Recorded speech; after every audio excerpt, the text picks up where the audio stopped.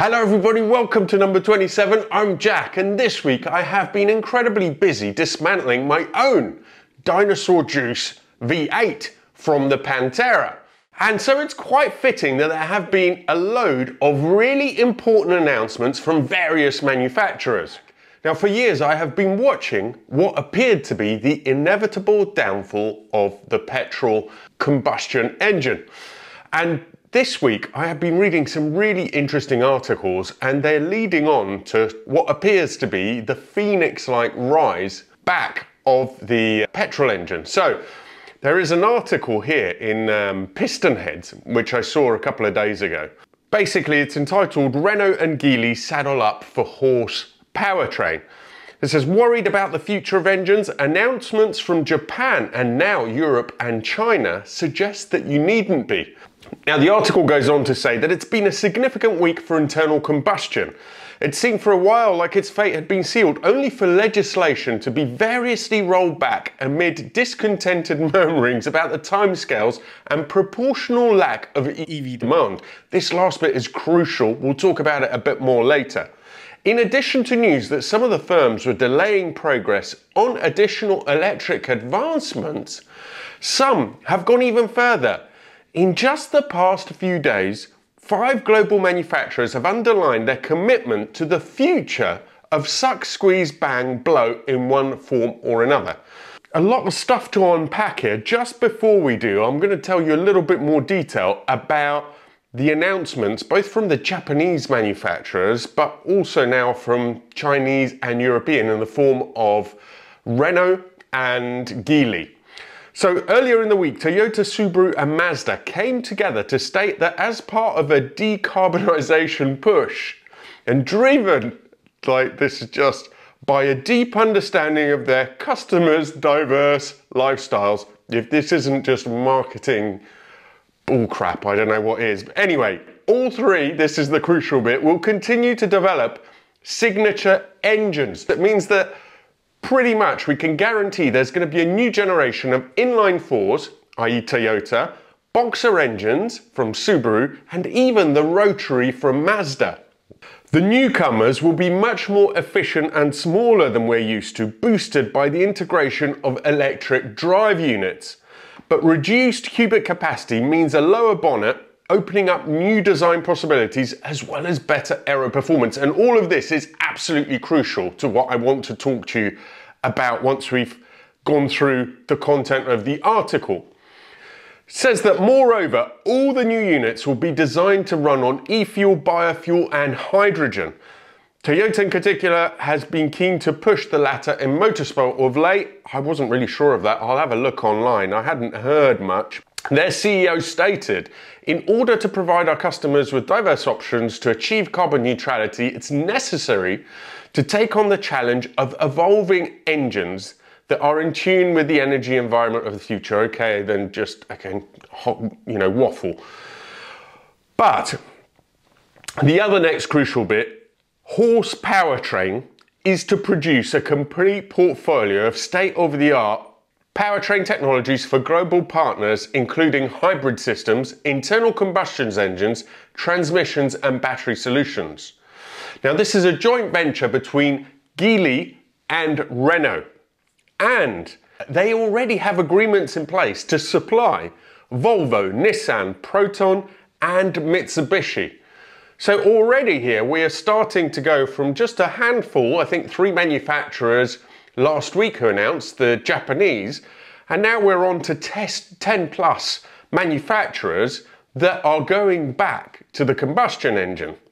They say that Renault Group and Geely believe that a combination of various powertrain technologies is necessary, absolutely right, including highly efficient internal combustion engines, lower carbon e-fuels and hydrogen, to successful decarbonisation, blah, blah, blah, by 2040. Now, just to give you an idea of the scale of this, it will include 17 global power plants. So that means that it's expected to get 15 billion of yearly revenues, and they'll include engines that can be powered by ethanol, methanol, hydrogen, LPG, compressed natural gas and hydrogen, plus hybrids, PHEVs, so pretty comprehensive. So why is this so significant? Because it confirms that the transition from internal combustion to electric powertrains has been completely mismanaged by governments. This is confirmed by what I said earlier, that demand for electric vehicles has fallen drastically, which is what is leading to these new announcements. Let's unpack this a little bit. First of all, why has demand fallen? And here, there is a real big issue. One of the reasons is that electric cars that have been produced have been of the wrong kind. We should be aiming for cars that are lighter, more efficient. We shouldn't have pivoted to going to bigger and bigger batteries in order to achieve electric cars that can be usable. This has huge downsides. It means that they are bigger, they are heavier, you get more pollution from particles, such as one which has come out recently, which is rubber particles, more damage to the roads. It makes absolutely no sense the direction we've gone in. So the cars that have come out are more expensive, they're heavier, they're more energy intensive. They go against everything that we're trying to do in order to decarbonize. Why has this happened?